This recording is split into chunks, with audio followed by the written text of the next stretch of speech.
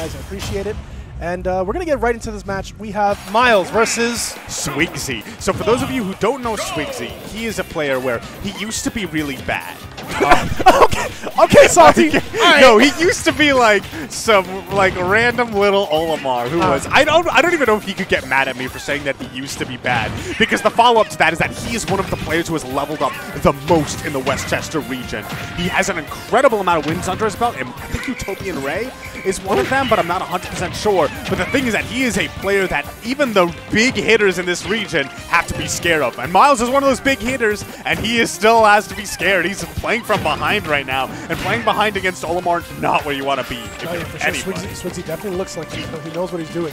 So he's definitely not bad anymore, man. I'll tell you that much. To go toe-to-toe with Myles, I've seen Myles since he was like, what, 12, 11? Oh my god. This guy is kicking some major ass right now. Okay, yeah, you see the blue Pikmin on deck. Oh, no, that was so good right there. Showed the blue Pikmin, and then specifically cycled to the red one for the forward smash, sort of conditioning Myles, making him scared of that particular option, and then punishing the other way around. And but he's also taking. He's also noticing that Myles likes to come out aggressively, and he knew that Myles would like just drop down fair, and that's how he just baited him to get him into forward smash. A couple subtle things about this matchup. Damn. For one, if a Pikmin latches himself onto Yoshi's nose, it's actually really hard for him to get him off. The only move he can do is forward air, and that's, I mean, forward air is a good move in neutral, but you don't want to be forced to do it. Maybe it's a good call. Good job picking up the stock with the down air right there, and also making sure not to fast fall it so that you got the rising hit that can actually kill Swigzy, although Swigzy could have smashed the item to survive in a, task level world. Myles seems to be closing the distance right now. He is having trouble dealing with this Pikmin. Swigzy with another front touch. Oh, and an up smash at 0. Look at it, 46% in the blink of an eye. Another thing about this matchup, Olimar, look at him, he's so tiny. In his games, I think he's like 6 centimeters tall. And when you're playing Yoshi, who can sometimes struggle to hit shorter characters, it can feel like that. Ooh, with the triple up air. Myles hunting Swigzy right now. He needs to take the stock like ASAP. He cannot have more than like 80%, or else he is getting He's down bad. Oh, he is down bad. Yeah, see, it was on his nose. He tried to up air it. Up airing if the Pikmin is on your nose does not work. You have to forward air, and if there's a white there, you kind of have to do that because whites can rack up damage so quickly. Understand, beautiful egg. Baited him to use a jump immediately. So now he's like, all right, what he's going to do, he's going to up B. And at that point, capitalize it. Myles is going into demon time right now. He is taking it in.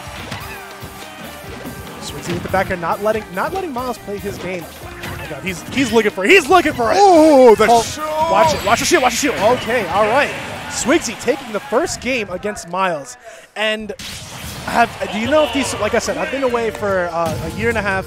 So there's a lot of things are not familiar to me.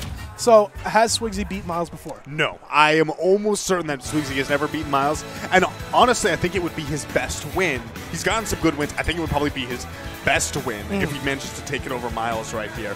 Myles seated second at this tournament today. Definitely lives up to that. We've seen him in Grands for so many of these Encores already. But Swigzy right now, making him look like he's a round 3 buster. Swigzy played that match kind of beautifully, to be honest. He just didn't. It kind of didn't seem like Myles knew what to do. Yoshi. He was having trouble dealing with the Pikmin. Swigzy kind of just like baited Myles to I definitely think that Myles was picking the wrong times to try and punish. For one, there would be moments where he would hit him with a purple, and he would try to actually, punish him when. Oh, why is he at 77? It's been 10 seconds, bro. It's been less than 10 seconds. Now it's been 10 seconds. He's at 100. You got to get rid of that white Pikmin. But as soon as you do, I love the fact that Swigzy, after seeing that the white had landed, tried to capitalize immediately. Right over there, again, you see he tries to go for the F tilt out of shield, despite the fact that the purple was the Pikmin he up smashed with. There is no way you're going to be punishing. And Myles is changing his plan just a little bit. He's actually just hitting him once and kind of just waiting for Swigzy to do something, and then Myles is reacting to whatever he does. He's being a lot more patient with his punishes. He has to be. Oh, if that was any other Pikmin, that would have been his life. And with the fair, once again, using those eggs off stage, trying to bait out an option. Myles is going deep. He's going to get it. Oh, watch. Synchronized rolling, and oh, this is so scary. But no blue. This is the sort of thing where if you see that Olimar does not have a blue Pikmin, he can't throw. Yeah, he cannot kill you with the throw, but 2 purple. That's terrifying in its own right. Good option, just a shield and there. All right, now Myles gonna die like with anything right now. So at this point, just go for the extra credit, and if you can kind of just cheese away a stock, by all means. Yeah, and this is also the sort of position where I think, oh my god. Did he just run up and get us smashed? Okay, like oh, I will. Oh, not like this. It's fine. Okay, thank God. Okay, good recognition, seeing that the white had landed on his little butt, little tush, so went for the up air to get rid of it.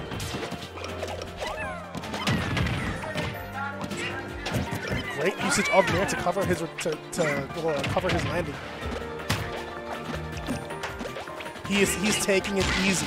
Myles is playing this game very, very differently than At the same time, we're still seeing some uncharacteristic miss punishes. And you saw that oh man! God. Armoring through that was massive. If he got his armor broken, the fact he was down so low, he would have died for sure. God, Swigzy needs to pick him back. Such a quick reaction. Yeah.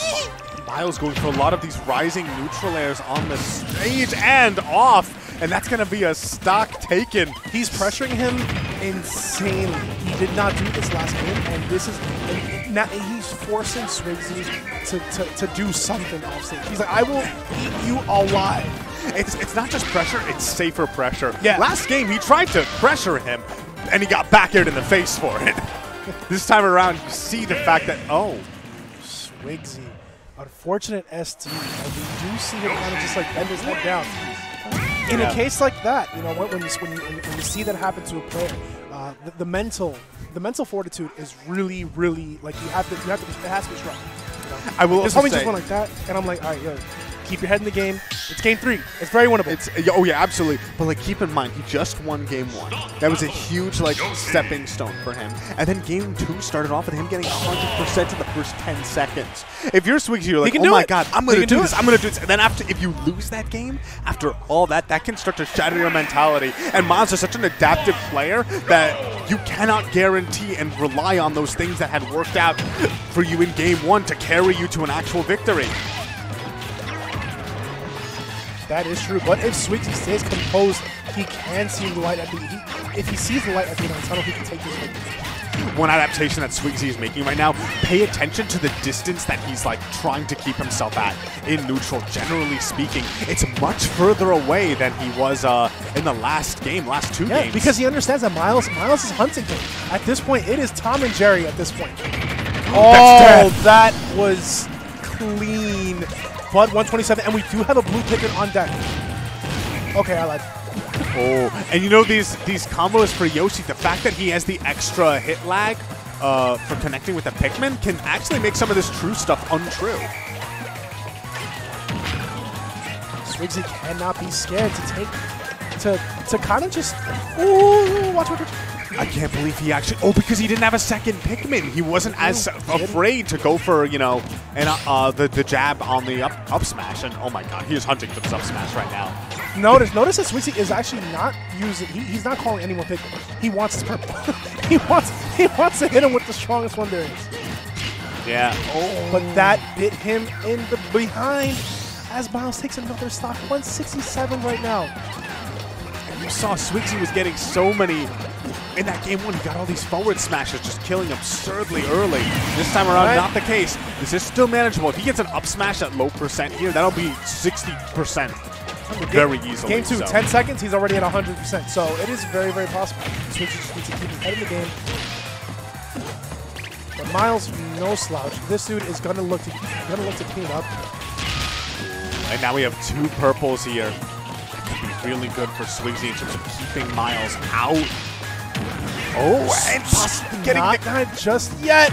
Okay, Swigzy for the beautiful options to run off of there. Okay, I love the spacing. Love the spacing. It is a much safer pressure. That the blue rather, racking up some nice damage. At this point, I think up throw might kill if he manages to actually get the grab. If salty. If. Yeah, no, Myles knows that. He is putting on all of this pressure. One hit with the purple should do it, or the grab. Did he just Tims the purple? And that's one of the things we saw Myles do a lot of instant neutral airs, and that's one of the reasons for it. It's actually a decent answer to, that's it. Yeah, I mean, full rage, fair to up air, you gotta do it. You know, when Myles wasn't dying to forward smash at like 90, he was living.